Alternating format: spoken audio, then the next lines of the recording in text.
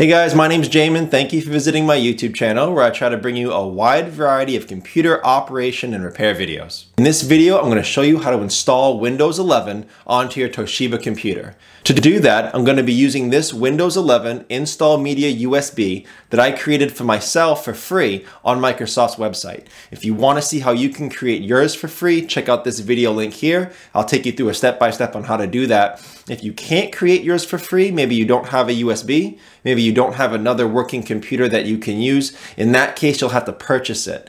When purchasing it, make sure you get install media and not recovery media. You cannot install Windows with recovery media, and a lot of sellers, like on eBay and stuff, they'll list it as install media when it's recovery media. If you want any help on where you can get this, check out the link here to my Amazon store. I'll show you a couple options of install media that will work for this operation. Now let's get into the project. Just as a reminder guys, check out the FAQs below in the description. If you have any questions, it may save you some time getting an answer. If you do need to leave me a question or comment, please do. I do get to those as often as possible. So now shut down your computer and I'll show you how to install Windows 11.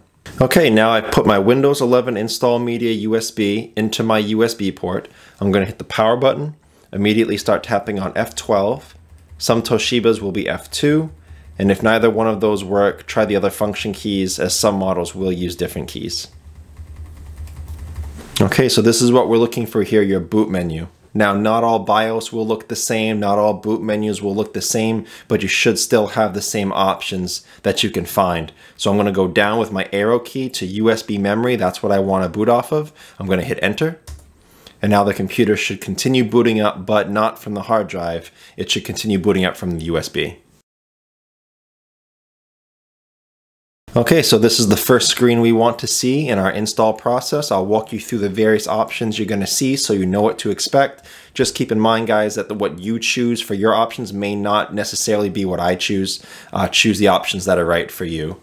So I'm going to go ahead. I'm fine with these. I'm going to hit next, and then I'm going to click on install now. And now the install process will start.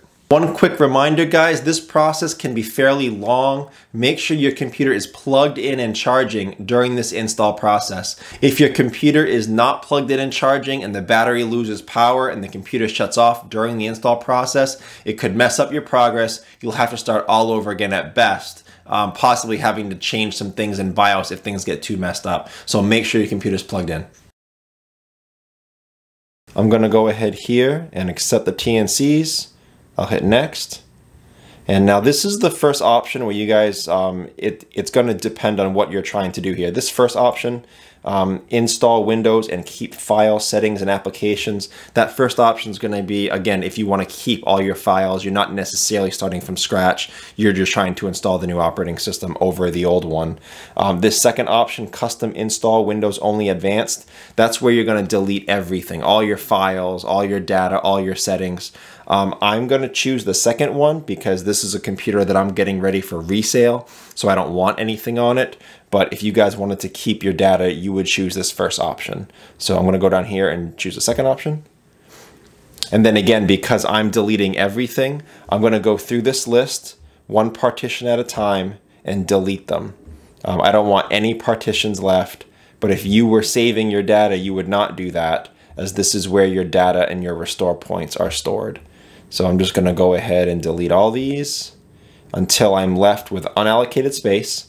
And this should roughly resemble the size of my hard drive. And then I go next, because that's where I want to install Windows. And it starts installing.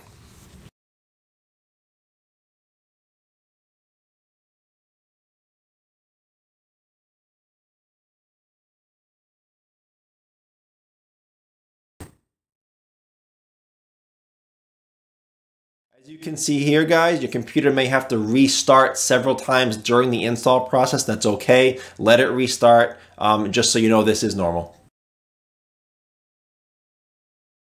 Okay, so here's the beginning of some more options to choose. At this point guys, I'm going to remove my USB from the computer, because if my computer needs to restart from here on out to finish the install process, I don't want it seeing the install media USB, accessing it again at startup and starting this process all over again. This took about 35 minutes to get here, so I don't want to lose all that time by it starting the install over again. So remove your USB.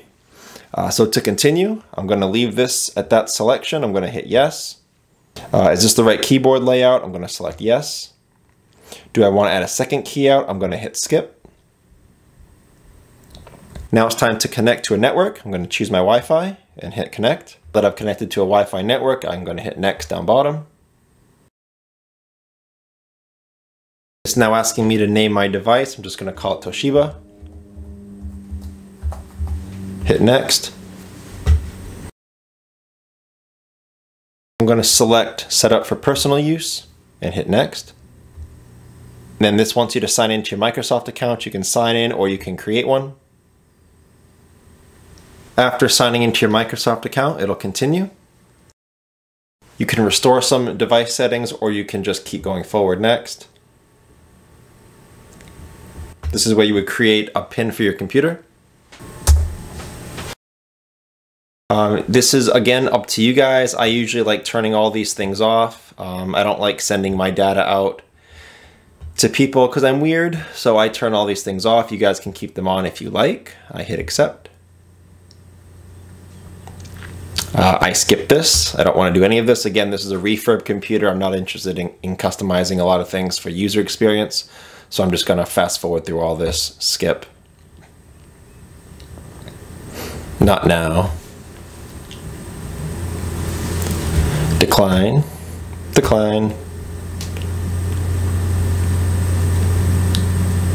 And skip.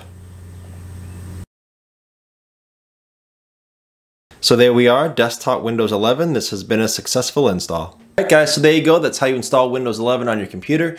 Keep in mind at this point, this is a new install of an operating system, which means it's got to be updated. There's a lot of system updates, security updates, driver updates, a lot of updates that have to run in order to get this operating system running smooth and fast. If you don't run them right away, what's going to happen is it's going to be running in the background a little at a time for the next few days or weeks, slowing your computer down.